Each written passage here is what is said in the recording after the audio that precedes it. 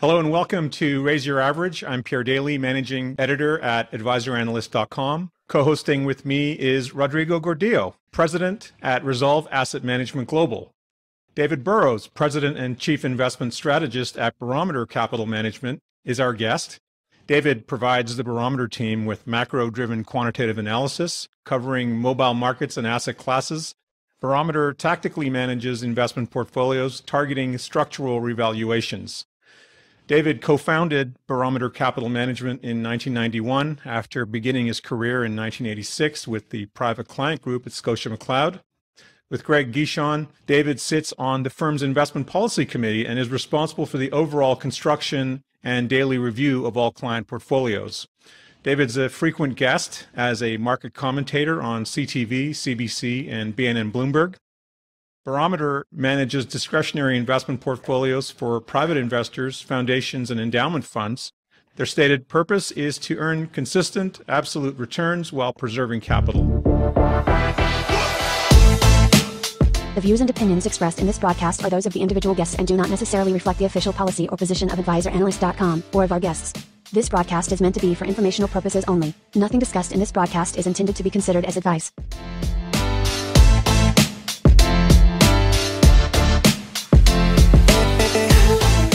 David, welcome to the show, and thank you so much for joining us. It's an honor to have you. So much to talk about today. Such a pivotal moment in 2022 to be having this conversation. How are you? I'm very well, and thanks so much for having me.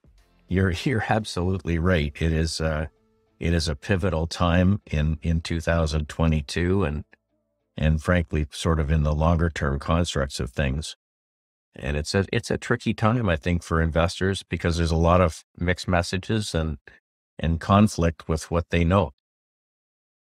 Yeah. One of the things I really like about your approach, David, is that you're really not married to any particular direction in the market, and you're willing to pivot or to turn on a dime. If things change and in the way that you've got your portfolio structured. Probably the best place to start, David, is if you could tell us about the arc of your career and how you got started in the business in the first place, and how you got to founding Barometer and what you're up to these days. Sure. So Pierre, it's interesting. Like, we all have our start somewhere, and I always was in the business of helping families take care of the money that they made over time, and realized nobody was trying to use us to get wealthy. They wanted to make sure they didn't give it back. And that was just the first place to start. If you put, 10 of your best clients around the table, the number one thing they cared about was what you were going to do to protect them against making a big mistake. And that's really quite different than other types of investors. You get hired to run a pension portfolio. Your job is to generate a return relative to whatever that benchmark is. And you don't deviate too far, because being different than the benchmark means you're higher risk. And a private client doesn't think of things that way. So it was interesting early on, the banks were not in the investment business, and they all bought investment dealers, and one by one built platforms to offer investment management services. And they said, well, we'll go out and find the best quality institutional managers we can find to run your money. And it just assumed that the client was looking for that same outcome. And, the reality is a private investor, high net worth person, really wants to know, how much can you make me north of zero? And they're just fine being out of the market at certain points in time or avoiding big groups. And so, we set about building process around trying to deliver that. And it's made us a bit odd at times, but the reality, you just can't ever forget that. And you get into a time like now, and it's probably never been as important to look unlike the market. So anyway, we kicked off the firm in 1991, and of course it's gone through iterations over time, but we have a lot of the same clients we started with, and got long relationships. David, in your long career, because we met when I first started in the business back in 2006, so you already had gone through a period that was very interesting in the global landscape that is reminiscent somewhat of where we are today, possibly for a short period of time. And then we kind of went back to this kind of abundant liquidity, persistent growth, and benign inflation period. But that mid-naught period seemed to be a pretty fantastic time for active management. And we kind of struggled a bit, I would say the last 10 years. Have you put any thought into, as you go through your journey, have you put any thought into as to what went right there and what's been difficult in the last 10 years, and what do you see happening from here for active? Yeah. Look at where you realize that market cycles are a lot longer when you think of them in human terms, because, what seems like a long time isn't a long time in the market. And so we go through these big waves, and I've been fortunate. I've always been interested in history, and I've always been interested in understanding the things that have happened in the past. I think the more you understand about what has happened, the more you understand what can happen. And that was a very interesting time. We'd been through this great secular bull market with tons of liquidity, and the reality is things got overcooked and people got on one side of the market, and those things have a tendency to revert to a mean, but it takes longer than people think. One of the greatest comments I ever heard was that there is a long way between where a momentum investor stops buying and where a value investor steps in. And that's either a lot of time or a lot of price movement, one of the two. And so I think that it's important at that time. If you think about it, people had spent their whole investing lives through the 80s and 90s knowing a hurricane tailwind. And the dumbest thing you could ever do was to sell an investment. The old saying, buy somebody, buy, hold, and prosper. And I remember thinking, somebody's got to get up and say, there could be a long period of time where that just is not going to work. Like the period from 1966 to 82. So that's kind of where we got our start, spending a lot of time talking to people about selling strategy, how to make sure a little mistake didn't turn into a big mistake, and understanding that you could go through a long period of time on a market cycle and you can make money, but you have to, kind of pick your spots. And I think in some ways we're in a similar time where investors have to not rely on everything they've learned in the last 20 or 30 years, because that might get them into a lot of difficulty. So there's a lot of similarities in that way. I like to say, I'm saying these days more and more, that we shouldn't confuse experience with expertise, right? Because experience right now, it gives you an intuition that might be dead wrong. Yeah. Given that the last 40 years, really, we've been in a disinflationary growth environment. And in that environment, we know from, as you say, David, studying history, that the assets that tend to do really well is a buy and hold developed bond portfolio. But nobody's really lives through the period prior to 1981. Very few professional investors have. And that's why I say expertise is those that are willing to go back in time and prepare for those types of regimes. And I think it's really difficult for people to not think, hey, this is another B recovery. We're off to the races again. Inflation back to 2%. I think it's a crucial thing to really study history. I know, you were one of the first people to point out to me the 70s. And I've even gone back to the 40s and the 20s. It's going to be, it already is quite a different world. But when do you think we hit that new regime, and how long do you think that lasts? Well, I think that we're in it. And I mean, in some ways, I actually think the world started to shift in 2018. But, if you look at regime changes, they tend to be a bumpy ride. It's not from a Friday to a Monday morning, and they unfold over a period of years. And I think 2020 interrupted it again. And then here we are, since then, some pretty clear signs that the regime changed, like the shift in long-term rates that is virtually impossible to ignore at this point. The change in relative performance of commodities, say, to equities, which endured a very long bear market up to that point. Um, but, as I like to say, even in a secular bull market, you have some pretty bumpy periods and some reversion to the mean. And so I think that's the trickiest thing for investors, because that can be, several months at a time where you really might question your resolve, and you have to be tactical around that. So it's interesting. I was in New York last week and had the opportunity to hear one of my favorites speak, Stanley Druckenmiller.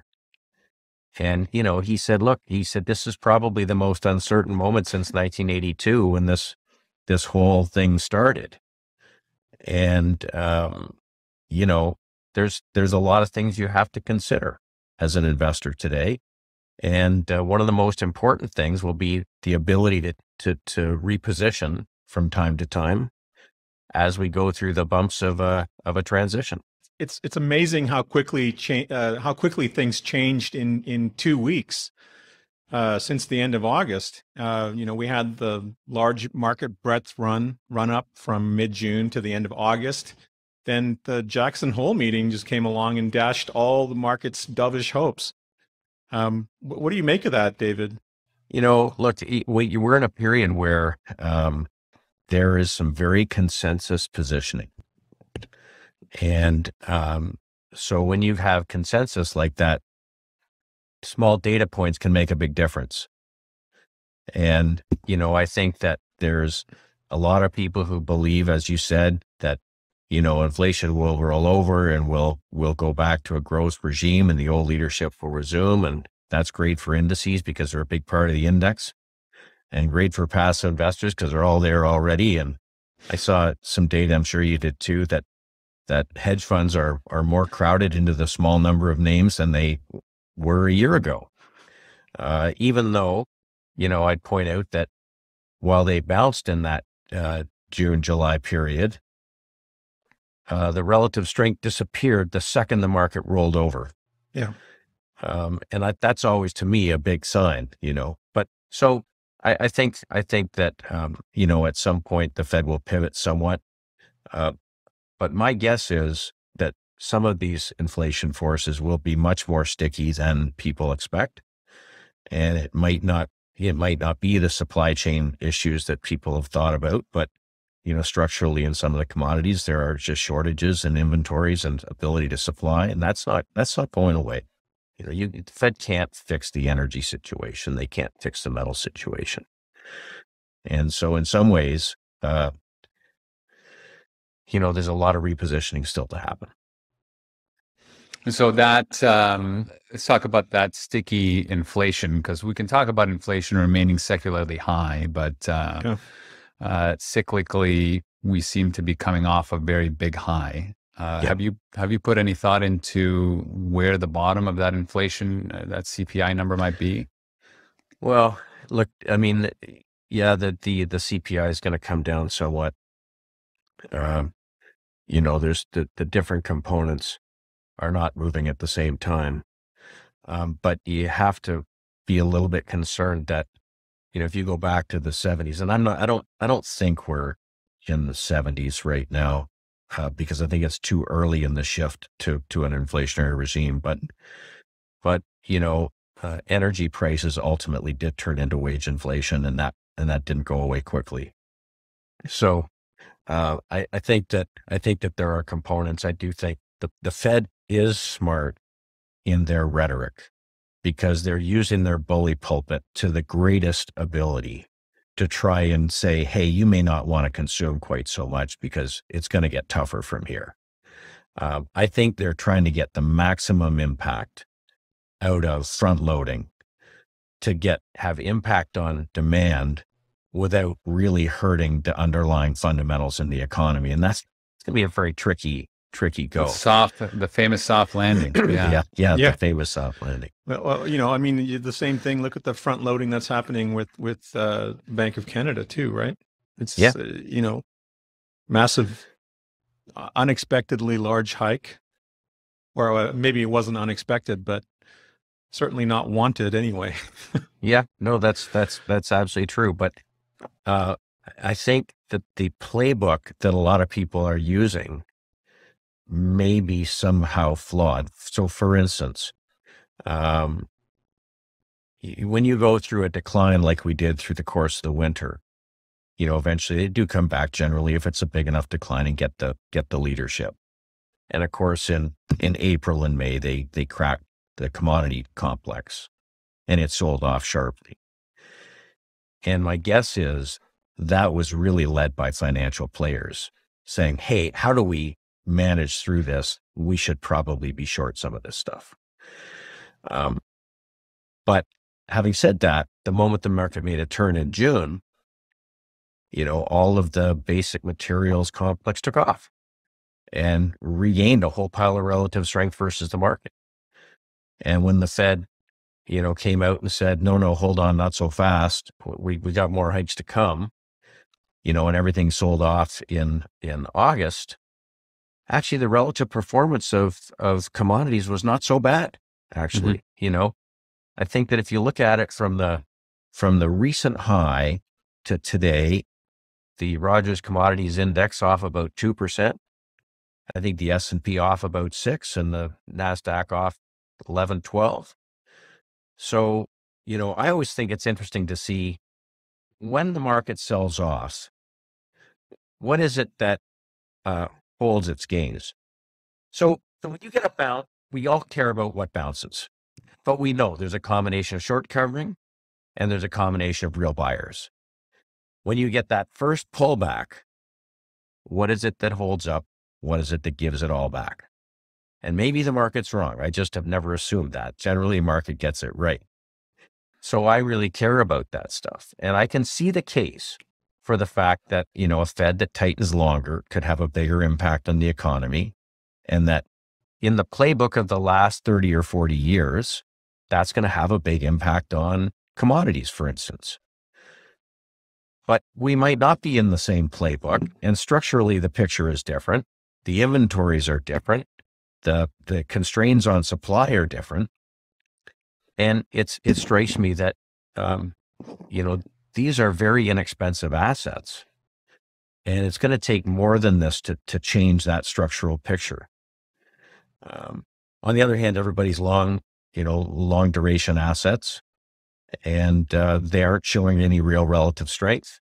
If you really thought there was a bunch of economic weakness coming, you probably wouldn't see the 30-year yield today make a new high, which it did.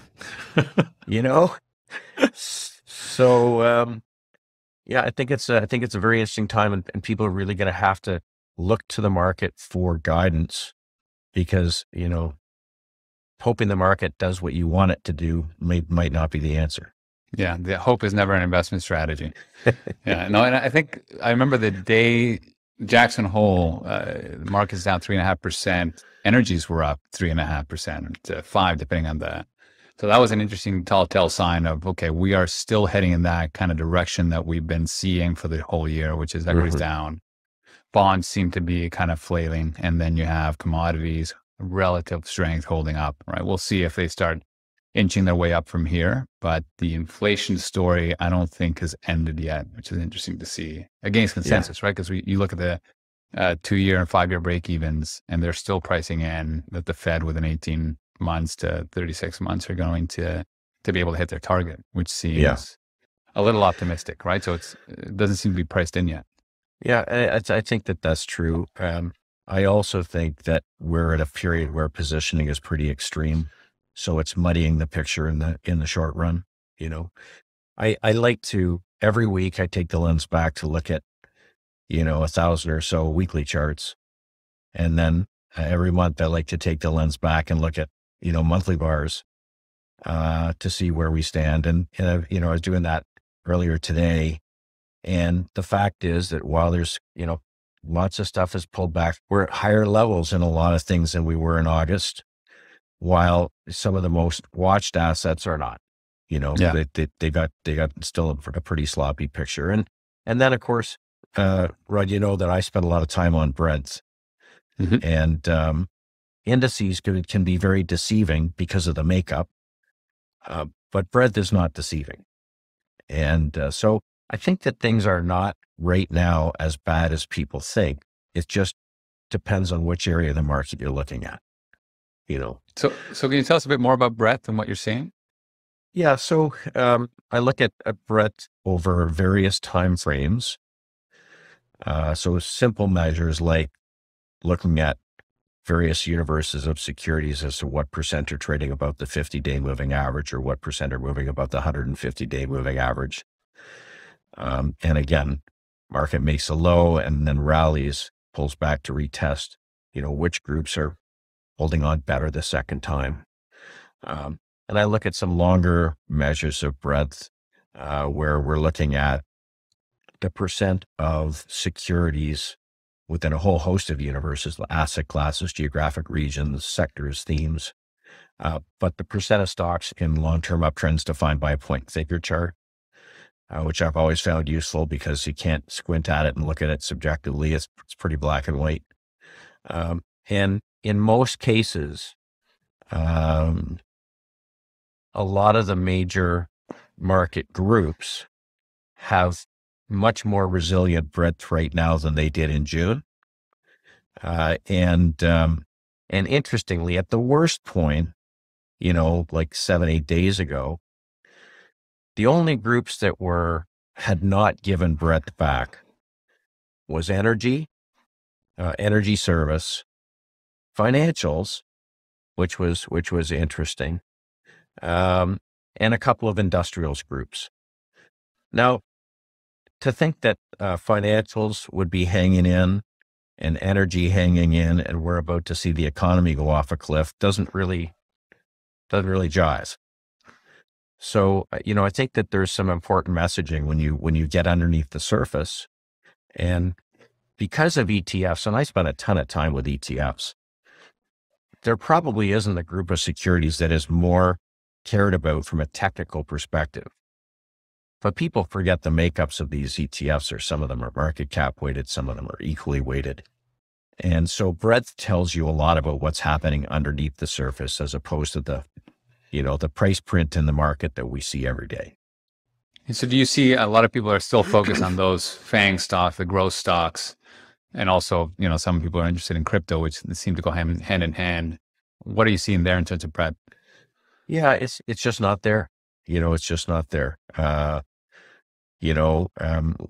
I look at it, the breadth readings did not jump after the June low, and they certainly rolled over prior to the indices heading lower.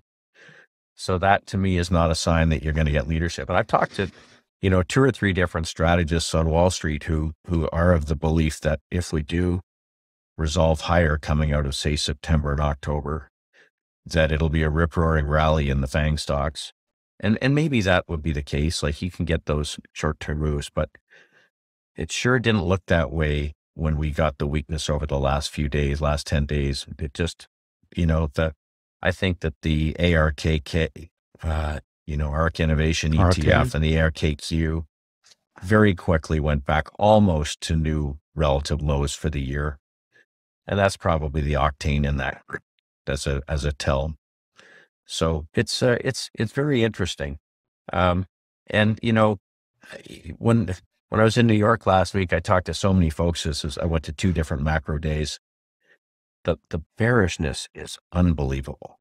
Yeah. I don't think I've ever seen so many people with conviction ready to stand on the tallest step or get the tallest tree and yell about how it is that this is going to be just like 2008 or just like 2001. And, you know, it is a regime change for sure. But at this point, you know, and it can always change, it doesn't look like we have some major lurking disaster. Yeah, I saw a chart about the level of put buying in the U.S. market was at levels that we hadn't seen since post 08, right? It's always after the big crash that you get these big.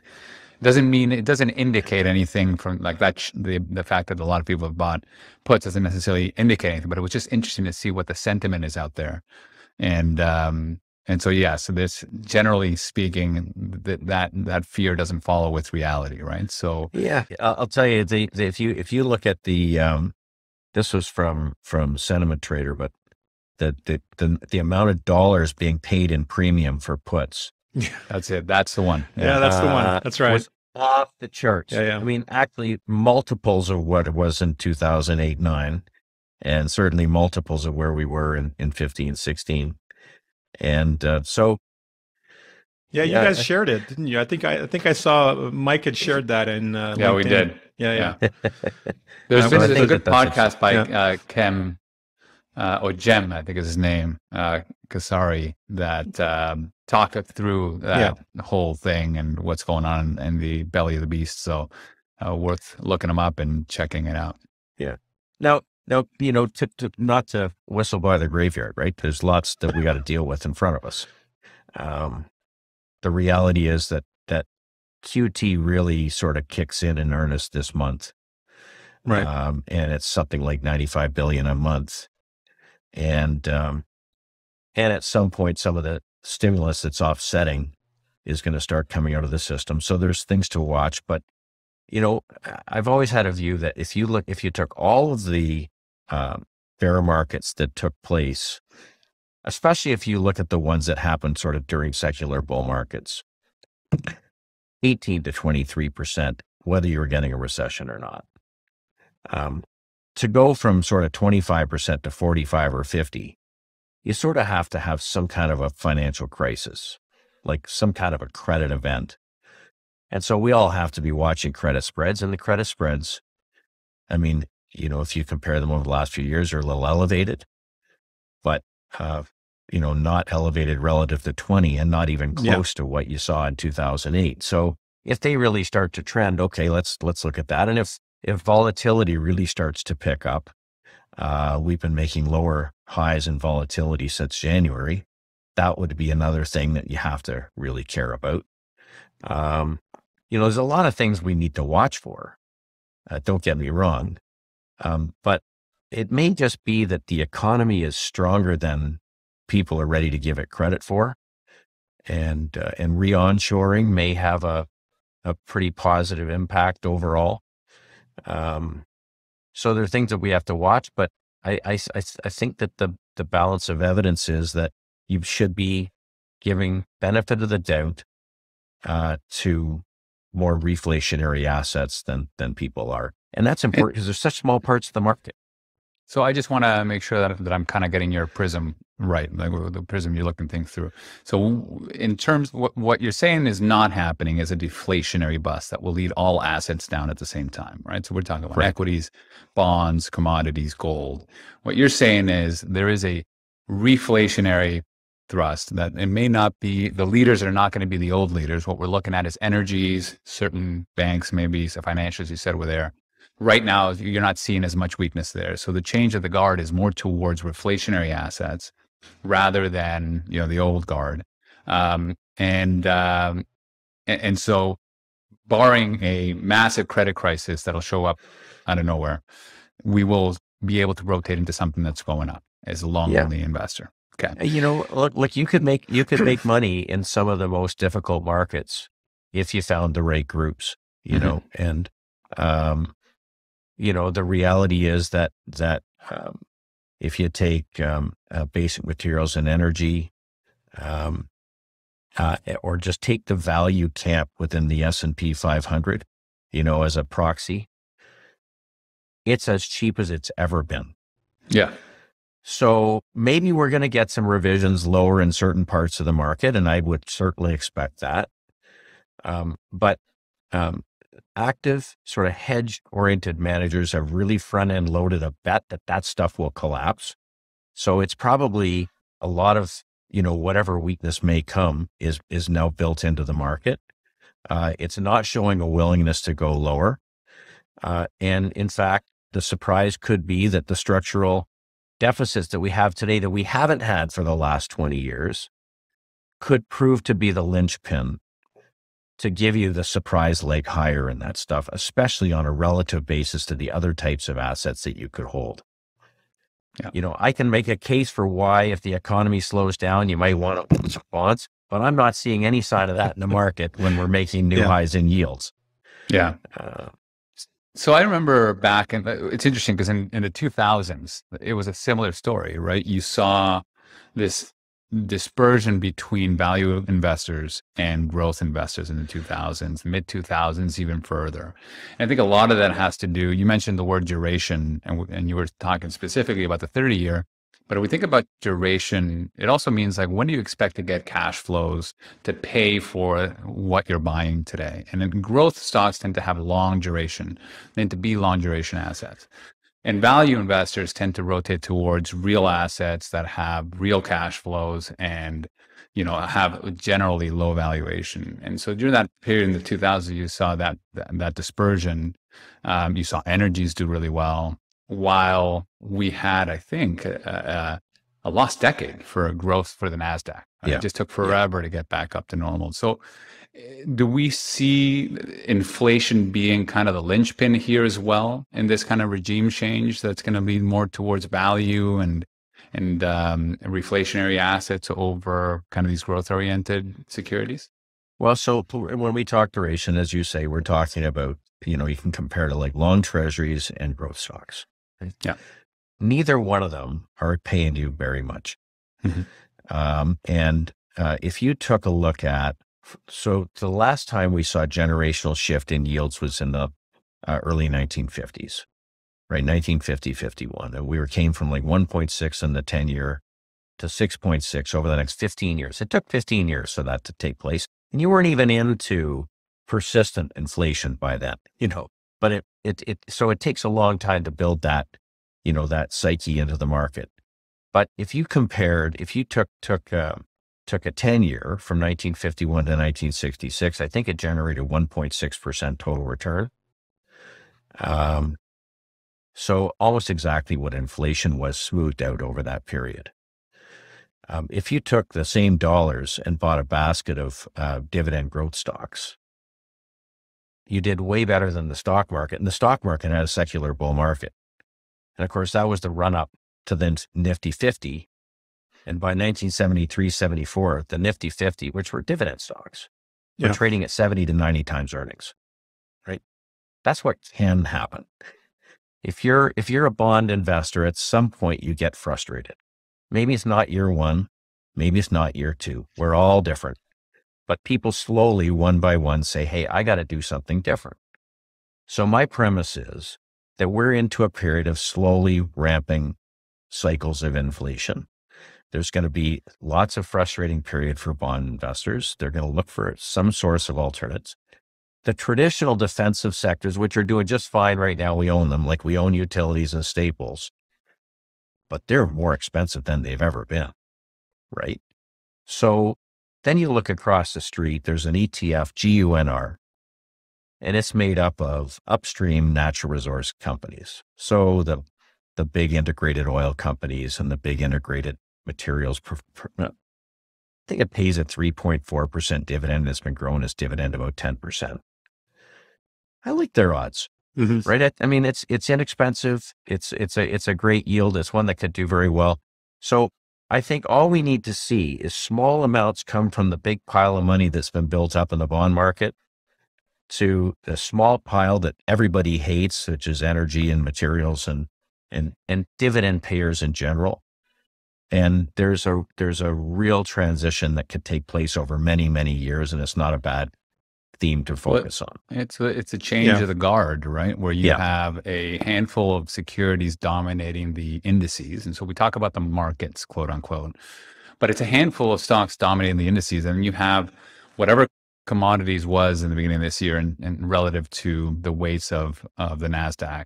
It was like 3.5%. 3.5%, right? So you had 100+% run up in that space, while the NASDAQs or the FANGs have gotten hurt. It's going to take time for that to become bigger and bigger and bigger, right? And I remember there was a stat, I can't remember the exact number, but I remember from using kind of your historical dates, I looked at the growth rate of the economy or earnings growth from 1966 to 82, where the markets were flat. The Dow Jones was basically 0% annualized. It was the same as the growth rate from 82 to 97. That didn't change. What changed was the multiples, right? Yeah. We had a period when the 1970s, a high inflation volatility, which is, I think, what you're talking about, inflation going up and down, up and down. When inflation volatility is high, you require a higher risk premium and a lower multiple. And That's then right. when inflation gets hit in 1981, Volcker breaking the back of inflation, you now have the freedom to provide higher multiples to the market, right? It doesn't mean that the underlying economy isn't going to grow. And that's an interesting thing that people fail to connect. We could be in a period where the economy continues to do okay. There is going to be inflation, there's going to be nominal growth, but the multiples are going to need to contract, especially in overvalued stocks underneath that index, right? While other areas are going to be growing. If you have businesses where the change in the landscape has an immediate impact, so energy prices move higher next quarter, we make more money, or nickel prices or ag prices, we have an immediate impact. It's a short duration asset. It cycles back to us very, very quickly. People are going to be willing to pay for that, now. The other interesting comment that Stanley Druckenmiller made last week, I thought this was a great one, was that the central bankers are like reformed smokers. Not only are they quitting smoking, but they just can't stop talking about it. Yeah, that's right. Right. Unbearable, right? Right. So, but let's just see what happens. Let's see what happens if you do get some, economic damage. They're going to go back to the same well they've used since before the financial crisis. Yeah. And so if that's the case, then I think we're going to continue to see bouts of higher inflation, in ebbs and flows, and that's going to benefit certain types of assets, and it's going to make people who've tied up their money for a long period of time very nervous. Yeah. So do you think that's what the Fed is doing? Is basically storing up the dry powder so that they have it when things go the other way?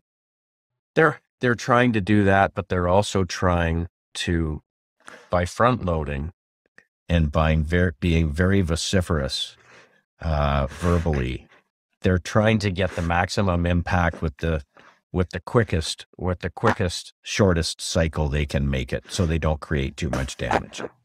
And I think that's why we see so many Fed speakers now. Just in the very short run, I think last week was the end of the window where Fed speakers are out. They're now in a blackout period until the next meeting, so we won't hear any more scary talk for the next few days. But that's exactly what they're trying to do. And people are all very brave when there's no major damage right in front of them. If they start seeing significant economic impact, we'll see who blinks. Yeah. I'm going to bet that they will, especially, outside the US, they'll keep going back to the well of being easier with policy, and that could be a problem longer term. Yeah. So let's talk about that. Let's talk about what happens when the Fed has to blink and has to add liquidity in whatever means, when we go to QT to QE again, or, Fed fund rates going lower. What's different this time than before when they did that? Well, what's different is that being in a disinflationary period means that structurally we had, more capacity than we needed, and very quickly, they could get what they wanted. The things that we're short of today, there's no quick answer. It takes too long to put a copper mine into production or nickel mine.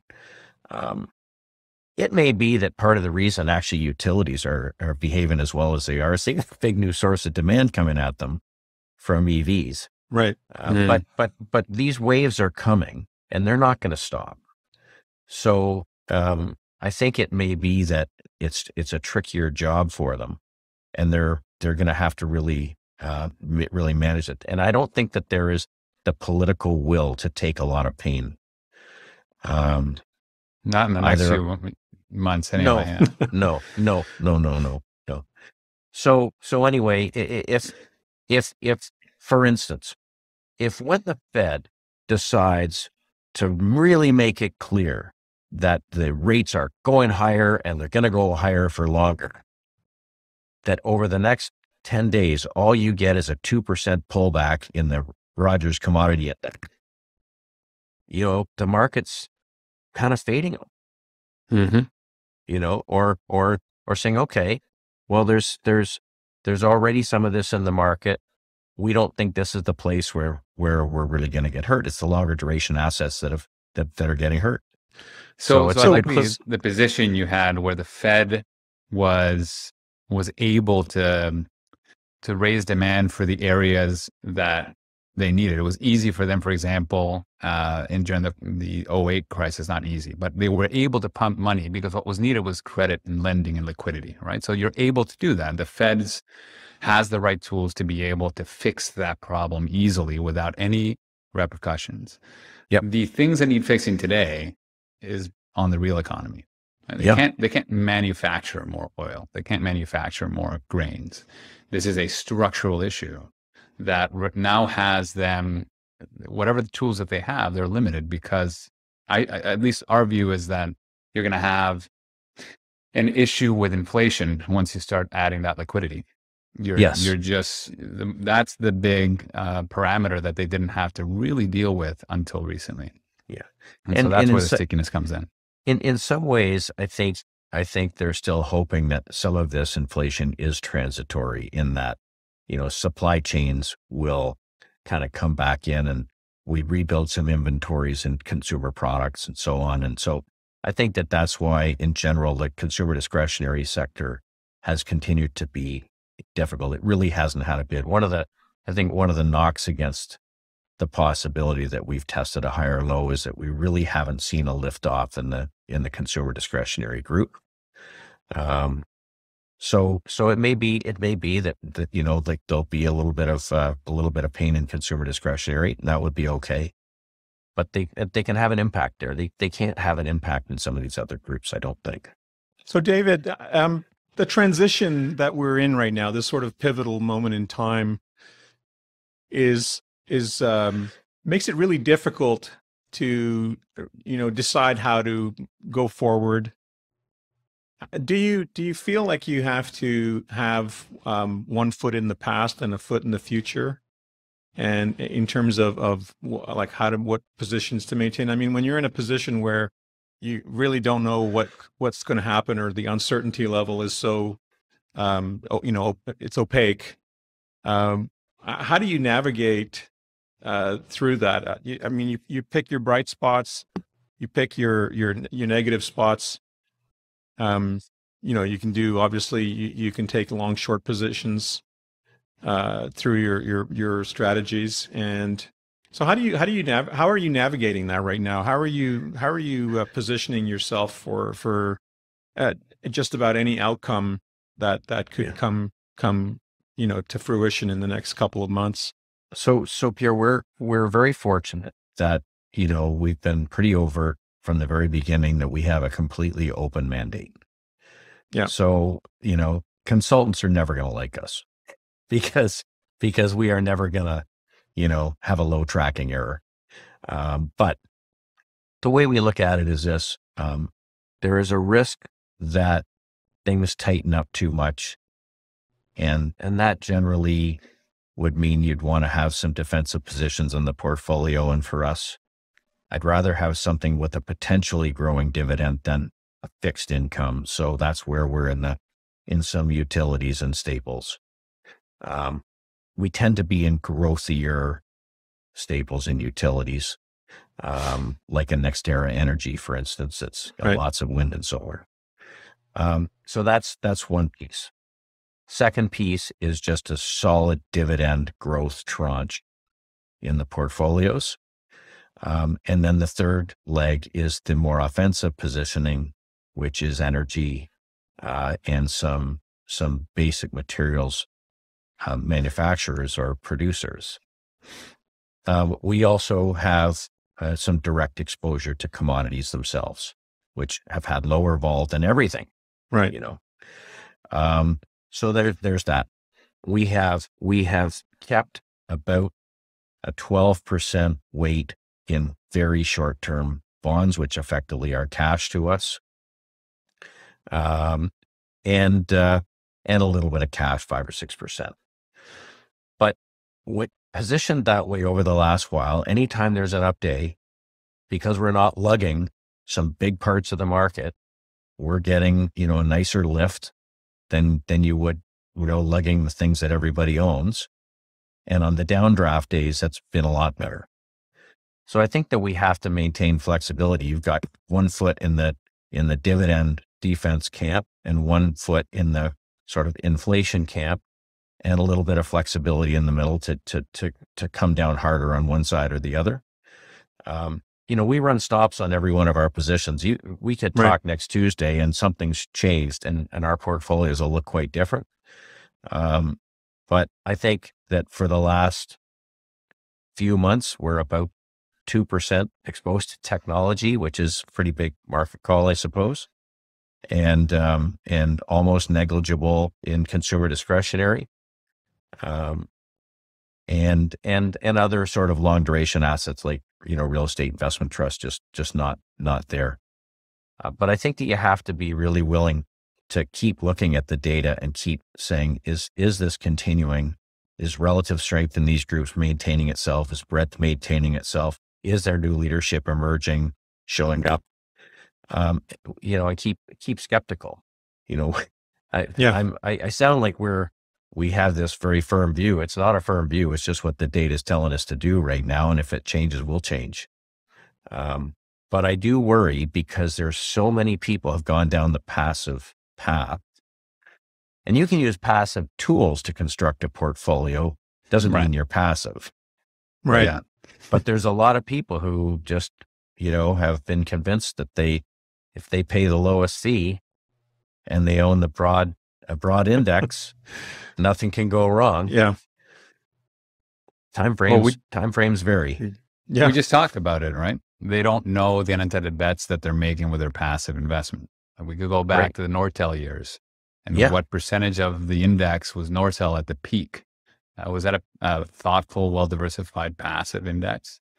I would say probably not likely. And having the concentration in growth stocks that we've seen up until 2020, well, not 2021, is probably not diversified, right? So it's a question that I have. Do you see a bigger role for active in the next 10 years than we've seen in the last 10 years? Is this a decade of vindication for active management versus just raise your sales and participate in growth? Okay, so let's say there's two potential outcomes, two major potential outcomes. The one that I believe the market is telling us right now, which is we've seen a regime change to a reflationary environment, and it just may be there are different groups that do well. And if you've ever looked at it over time, like energy as a percent of the S&P has had wild fluctuations over time, and we're coming off sort of secular lows recently. Mm-hmm. So I think that if you position in some of these sectors, you can still be a pretty sturdy investor and hold them longer term and do very well. And we could be remaining in a structural bull market in equities. That's a possibility. Second possibility, maybe it is that we're ending a secular bull market for equities as we know them after only 10 or 12 years. Would be short, and the ultimate trajectory of the bull market will have been under what has been most secular bull markets.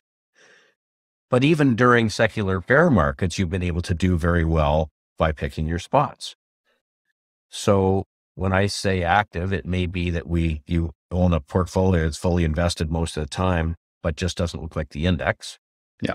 Or it might be that you're quite tactical and you're invested over 2-3 year periods and sitting on your hands for 18 months in between. Either one could be a possibility. I think, the biggest risk that we see is a contraction in liquidity in the market as you have QT taking liquidity out. If governments were to get a little bit more constrained in their spending, and if the banks don't see deposit growth and can't have the kind of loan growth that we've seen over the last few years. I think last year there was something like $500 billion in loan growth in the U.S. And this year there's been something like $80 billion in loan growth. So there's less liquidity for sure. Yeah. And if that's the case, it might be that we have to pick our spots and be less invested at certain times. But is that not priced in already in the markets? It's not nothing new that the Fed's going to do QT and that all this tightening is happening. It might already be there, right? Yeah, and that's why I think that some of these groups are acting as well as they are, because despite all the things that we're worried about, they won't go down more. Yeah, exactly.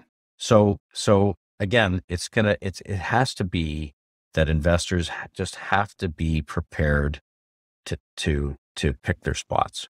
Mm-hmm. And so going back to your original question, I think that we have set up a great opportunity for active managers. And when everybody's leaned to one side, as they were in 1999, or as they were last year, it creates opportunity. And you just have to be willing to say that the world has changed and recognize it and do something about it. Yeah, I tend to agree with that. I think the decade from 2000 to 2010 even was a pretty fantastic time for active management, because you had that change of the guard, lots of sector rotation. The areas that worked were unorthodox areas for most of the world, maybe less so in Canada, because energies and commodities did fairly well in the mid-noughts, right? And through, I think we were the first to bottom after, I think the commodities bottomed in December of 2008, before the broad equity markets did. So that was a good time to be different. And then it was bad to be different. Diversification and thoughtful, tactical bets was a bit tough when the only game in town was growth. Mm-hmm. Now we're starting to see a bit of the value, I guess. Well, this is kind of where Belsky was saying that, there's really no analog for what we've been through the last couple of years. There's, even if you go back to, Spanish flu 100 years ago, or a little bit more than 100 years ago, that's not a proper analog, because we made it through the pandemic because of technology, largely owing to technology. But we don't even know where we are right now. There's so little to go on other than, the data that's coming, and so much of it is backward looking. And all we have is what everybody's talking about on an ongoing basis, which is, supply chain disruptions and, reshoring, supply chains being, broken, basically. I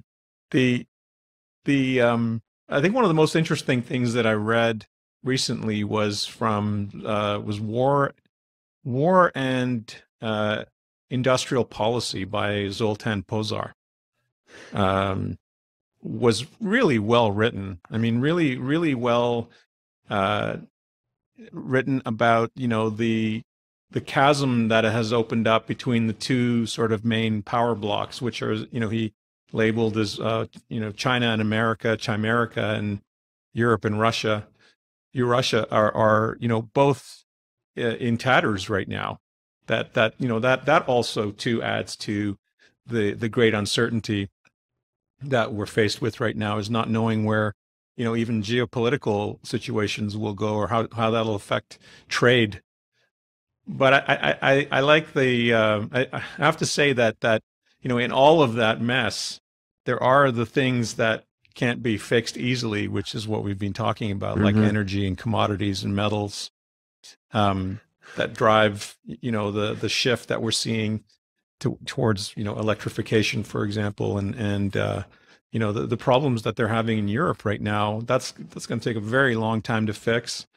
And I liked your update, David, several weeks ago, where you brought up tourmaline and vermilion, and as really strong plays in the at least in the LNG and natural gas area. Tourmaline with its tie-up with Cheniere. But what's really interesting about that is that those deals are 2025, 26, 27. They're so far away that they're out there. Like, no one's thinking of how do we get more gas in Europe in 2026. They are. Yeah. But right now, that's not a quick turnaround. That's with the Nord Stream pipeline disruption, that's a long way to go before you solve that problem in Europe. Yeah. And so there are some interesting, very sticky plays that you can focus on without actually knowing what's going to happen with the economy or with the Right. The situation here. Well, and so here's another thing that's interesting to think about. So there probably isn't a greater, more consensus trade than the strong dollar. Yeah. Right. I mean, nobody wants to fight that because it's kind of gone parabolic. But if you think about what a change might mean there. So we've always thought that a strong dollar is really, really tough on basic materials and commodities, yet they're holding in remarkably well against a very strong dollar. You look at some of the international markets, like Japan is really interesting right now because there's a market that's been out of favor, for 40 years. It's gone nowhere, but has been remarkably resilient this year. And, yes, the central bank's been quite easy with policy there, but that's interesting. And that's one international market's interesting. India is very interesting right now. I mean, they're growing very nicely and lots of positive things happening there, probably benefiting from inexpensive Russian oil. Probably. Brazil, almost explicitly, right? Brazil certainly looking better the last while. No, those markets probably shouldn't be doing well with a strong dollar, right? Should be pressure on them. Yeah, exactly, like India. Yeah. So that's sort of something interesting to watch, because I always like to see what's behaving in a way that doesn't make sense with what's going on in the rest of the world. I think you have to listen to China and Russia a little bit when they talk about, moving away from US dollar transactions. It's not irrelevant. And that could have some implications for the way things work around the world. So if everybody isn't right in using the US dollar as a safety trade, right, then there could be interesting implications on the other side of that. But look, I mean, I think we need to disaggregate the US dollar as a safety trade and the US dollar during a prolonged inflationary regime, right? We don't have to go far to see that during the 2000 correction or a bear market. You did see the U dollar occasionally pop up as a protector. But I'm remembering back to the US Canadian exchange and how Canadian dollar appreciated 40% from 2003 to 2007. Right. So there's definitely, because the pain goes to the US consumer as they're importing goods, right? As the US dollar, that's just going to weaken the economy in certain areas. And so it's going to be a lot. I can definitely see a period where economies and third world countries that have something to export to start gaining against the US dollar, not to mention the headwinds that we're seeing for the US dollar from the perspective of having frozen Russian assets of these quote unquote reserve currency. Right. I mean, that's going to cause some long-term structural issues with the US reserve currency as well. So there's a couple of things in there that make it interesting to watch. Yeah. And so, I mean, just think about how unproductive global markets have been, especially developing markets, going back to 2008. Mm-hmm. That's 14 years. That's not out of the realm of a typical structural bear market. It's also not different than what we've seen in commodity markets. We could be setting up for a different type of market outside the US, just like we are as North American investors looking at North American investments. It's been a while, because as an international diversified manager, you probably haven't gotten paid much to be thoughtfully diversified into those spaces. No. But certain parts of Asia are looking interesting. Certain parts of South America are interesting. There are lots of countries that started tightening before the US did and may well come out the other side a little quicker. So that's also, I think, something that as investors we have to be prepared to look at, even though, you remember every time China rallied after the big run up into 2007, people said, oh, it's back on again. Well, it's failure after failure after failure. And I'm not saying China is the place that you want to look at, but there are other international markets where people have just stopped looking. And, not the least of which is Japan. Japan, hedged. Exactly. Mm-hmm. The widowmaker. Yeah. I mean, I own that DXJ, Japan hedged equity ETF. And if you look at the monthly bars, going back to, I think it launched in 2006. It was in a horizontal range from 2006 through 2021. And if you look at the Nikkei, it's in a horizontal range since 1991. It looks pretty interesting. Yeah, I agree. Pretty interesting. And the policy makers are less restricted versus, the UK, the US, Canada. I mean, they have a lot more room to stimulate there than anywhere else. So it is definitely an interesting, it's the best of the worst right now, right? Yeah. And they seem to be in good shape there. Gord, what do you think when you speak to people? What is the most out of consensus possibility that you see? So the most out of consensus possibility, I mean, it's if we agree that consensus is the Fed's going to pivot and we're going to be fine and going to go through the roof from here, like pivot within weeks, I feel like that's the consensus. I guess Rosie and Raoul Pal had a discussion there that talked about rates. So in contrast to us,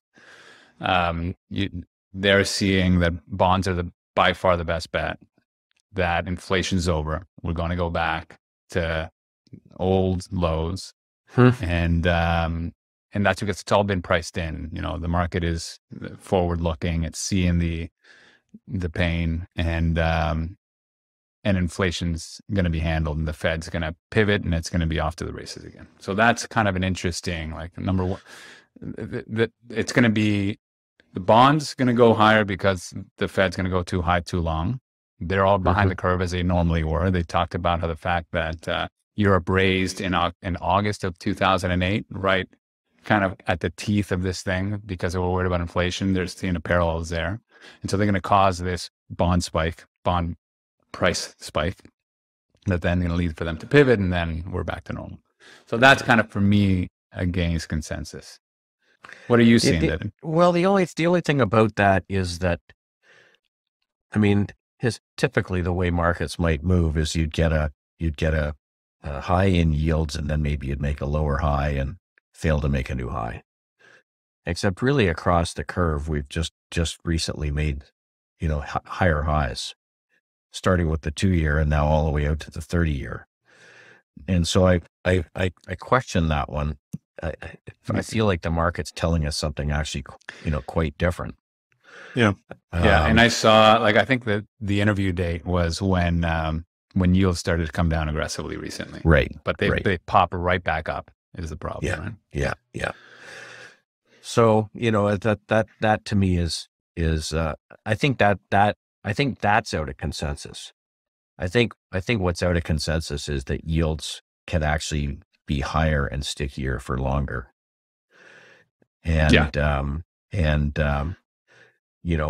gotta be tough. They say don't fight the Fed, and the Fed's going to be moving away from $95 billion of treasuries monthly. Is that, would you say that's mostly fueled by hope, where investors holding long bonds are hoping so much that the Fed pivots and rates come back down? I think it's 40 years of failed rallies in yields. Yeah. And as a result, every time yields rallied, the best thing to do was to fade it. And in effect, you're buying the dips in bonds. And I think that people executed on that when we broke through the 200-week moving average in June. on the yield index. The moving average for yields was still moving lower. And so it's unlikely at that point you rally much above a downward sloping, very long-term moving average without coming back and tracing along it a bit. And so though we did that for 4 months, but here we are now moving away again and basically taking out the highs. I think that was a failed buy the dip. And if you get enough of that, it could, you could see it move away for longer. So I think that's not consensus. I think that more consensus is yields will start to come down. Growth stocks will have a big recovery. Yeah, that's it. And that's why, and because the growth is pretty consistent, it's a safer bet. And so that's why hedge funds have more concentration in big name tech than they did, even a year ago. Yeah, I agree. And then the question is, what changes that? And I think, like you said, a longer downwards, or I guess upward spike in yields. Yeah. Persistent upward spike, or at least sideways, and we maintain that level for much longer. Because that's when you really start seeing pain. You start seeing pain in housing, right? Like we are at a point, home builders need 3 to 4% yields in order to be adding inventory to housing price, to minimize the cost of housing, right? And right now it's at 6.5, which is where we're at right now. There was a reprieve there, and they thought, okay, maybe we can start getting back into it. But without yields much lower, you're not going to see home builders come back in an already tight inventory, both in Canada and the United States. And so that's another price pressure that's going to be maintained higher for longer, right? Mm-hmm. And it takes a while for home builders to finally accept that rates are at a new high before they start building up again. So all these it's just small frictions everywhere that are going to lead to this kind of stickiness and problematic inflation regime. It just strikes me that going back to the well on the things that have worked for 40 years is going to be problematic. And, lots of people did that as growth stocks rolled over in 2000. It took a long time for that group to kind of find a footing and have any kind of sustainable rally. Mm-hmm. And so similarly, I think people that are buying dips in long duration assets could be disappointed for a while. And it certainly feels counterintuitive after many, many years of disappointments to be sticky holding energy and even financials, the U.S. banks only just last year broke out to new highs versus 2008, and did pull back certainly in the sell-off through the winter. But that could surprise, because I think consensus is in financials that it's still sort of a crappy asset to own. But they're acting pretty well over the course of the summer. U.S. banks and U.S. And even more so, U.S. investment banks. Yeah. Yeah. Well, there's other companies outside of tech to finance, right? Yeah. That are making a lot of money. That's a good point. Right? That's a good point. I mean, the CapEx in anything that was ESG was at all-time historical lows, and that's changing in a heartbeat for obvious reasons, right? Yeah. You have the Biden administration basically saying to American energy companies, you better buy all the inventory in lithium-ion batteries that you can around the world. Get some money, and we're gonna help you finance that. So there's a lot to invest in right now. And again, what I'm seeing is all within the energy space. So, or anything that has to do with commodities. So that's where the money's going in. That's where the investment, the seed investors are coming in. You can see North American companies benefiting from that tremendously in ways that they haven't in the last 10 years, right? I think the CapEx expenditure number is going to grow from here. It's just going to take a while. Again, it's going to take a while. It's opportunity to be made, and it's going to be a bit of a tight market from here, which means, you're probably going to see some continued upward pressure on prices until that inventory comes in. So David, what are your thoughts on what do you see as being the alternative to traditional fixed income today, like the uncorrelated alternative to fixed income. What do investors do right now that are still, let's say, holding, 30 or 40% in traditional fixed income? Where do you go from there? I know earlier you said that, you see some shift towards dividend growers, dividend growth stocks as a source of fixed income, but also growth. But at the same time, aren't you just increasing the equity correlation in your portfolio by doing that? Is there, do you have any thoughts on what to do instead with fixed income, or rather than trying to make a tactical bet that long-term yields will drop, that long-term yields will go back to their mean? It's a great question, because for many years, a lot of the alternatives to pure fixed income were ultimately driven by the same things. So, private credit, ultimately driven by the same things. So I think that there's some interesting camps. I think, I don't think it's things like REITs. I think same thing. That's an asset that's fueled by falling interest rates. We've done some unusual things. You mentioned at the beginning that we at Barometer are always focused on trying to find structural revaluations. And one of the assets that we've been focused on over the last 4 years, and continue to be as music copyrights. We've been buying catalogs of songwriters' credits, songwriters' copyrights. I think we own 6 of the top 10 streamed songs in history now. But we own big catalogs by people like The Weeknd and so on. But what's interesting about it is that, streaming's growing at 15% a year. The royalty rates are set. If you have good assets, they generate cash on cash. I think we're generating about 8%. Cash on cash has nothing to do with the economy, has nothing to do with the stock market. If you compare that to other long life assets, that's a pretty nice growing cash flow.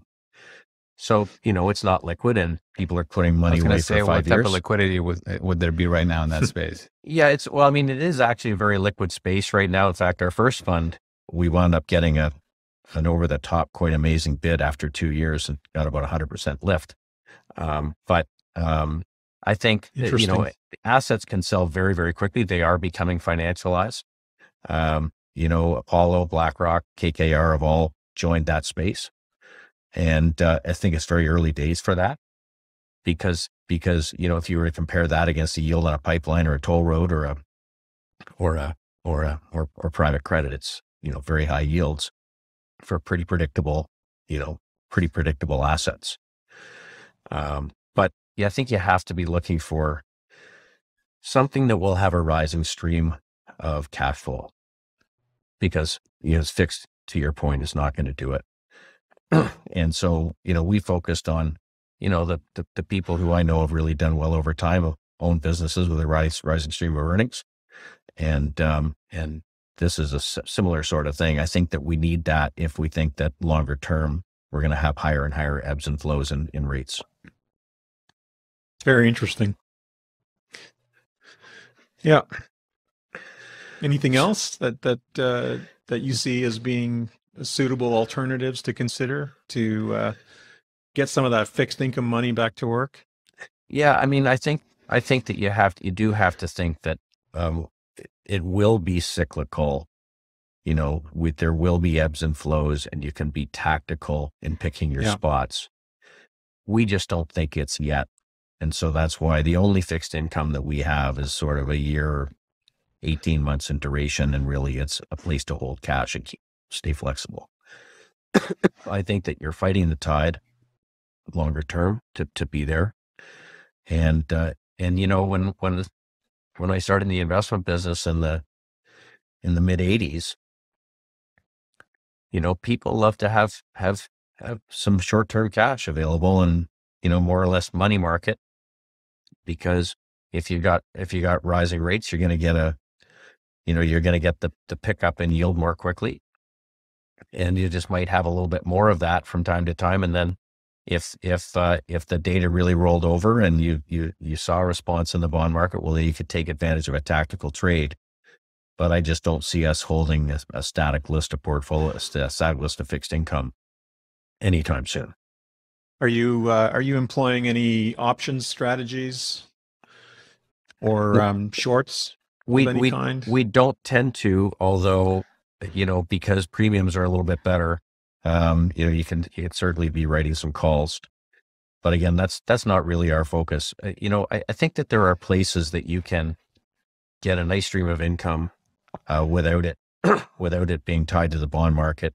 I think about times in the past where we did very well owning things like West Shore Terminals or Labrador Iron Ore that paid us a lot in distributions, but they're variable. That's why I like some of the upstream commodity company dividend payers, because they'll pay out special dividends when the pricing is there. But again, it's as an active investor. I'm not sure you can buy them to put them away and hope for the best. Right. Amen.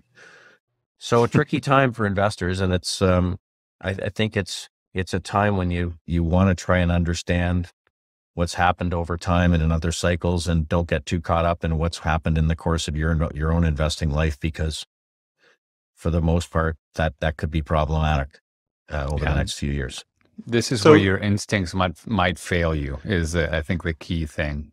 Yeah. Right. Your instincts have told you one thing for 40 years of your life, or however long your investment career has been. And it's time to, pause and reflect a little bit, see why. One of the key things I keep hearing is, when will markets go back to normal? Equities and bonds are correlated.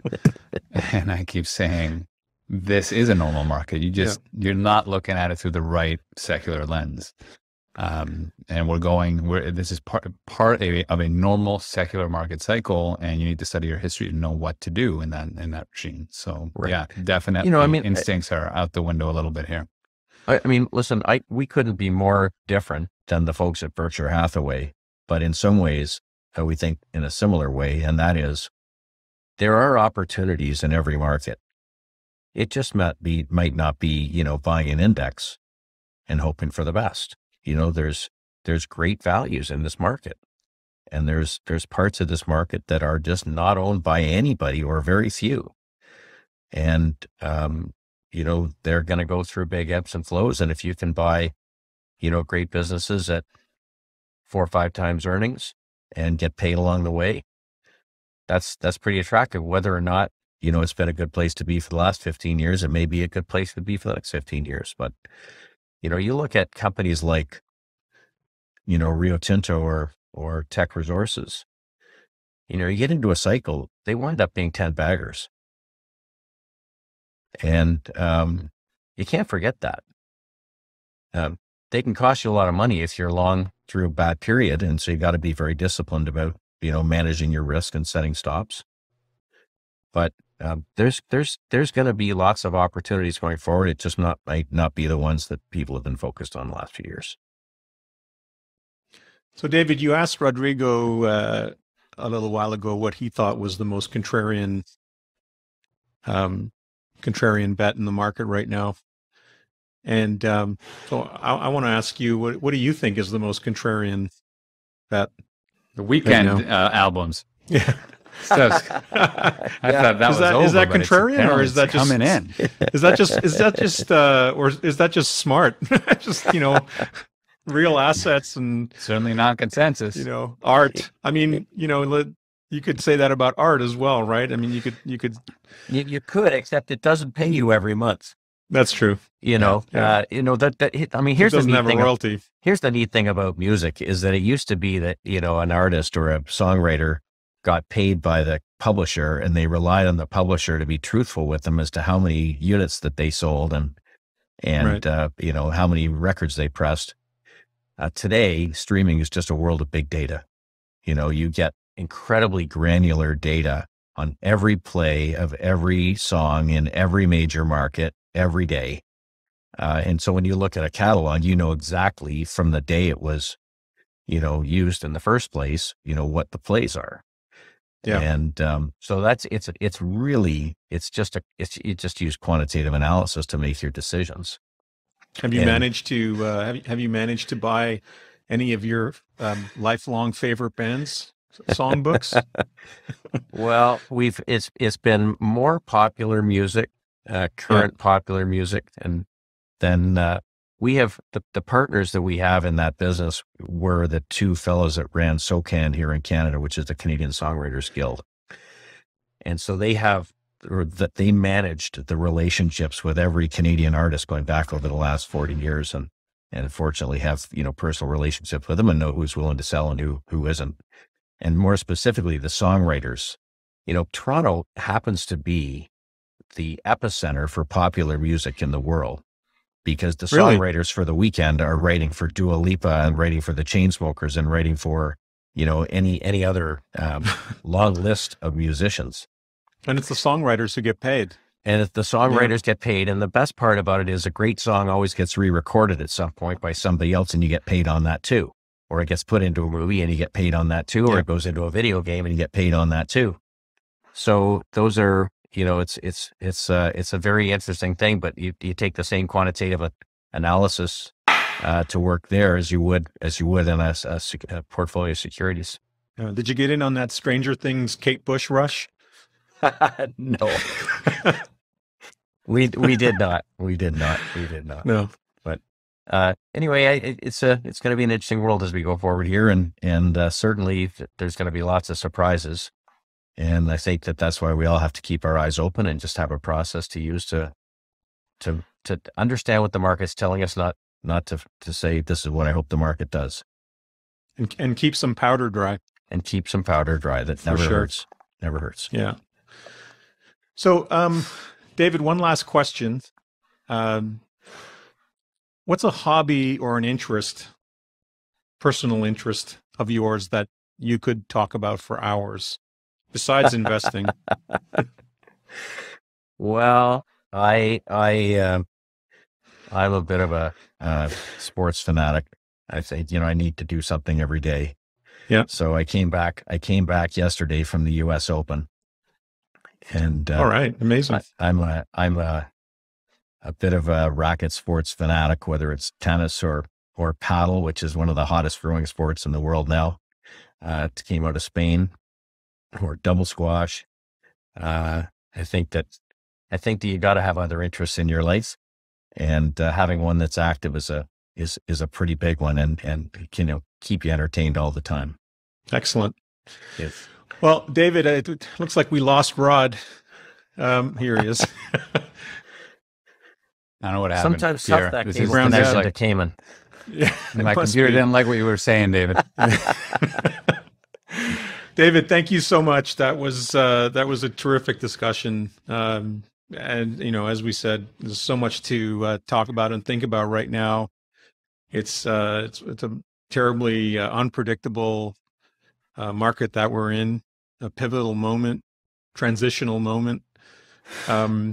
I think we could have continued talking because I certainly had a few more questions, but maybe we can leave that for another episode. Guys, I really appreciate you having me, and I'd love to come back again at some point. Awesome. Yeah, thanks, I'd love Dave. to have you. Great to see you again. Okay, take it easy, guys.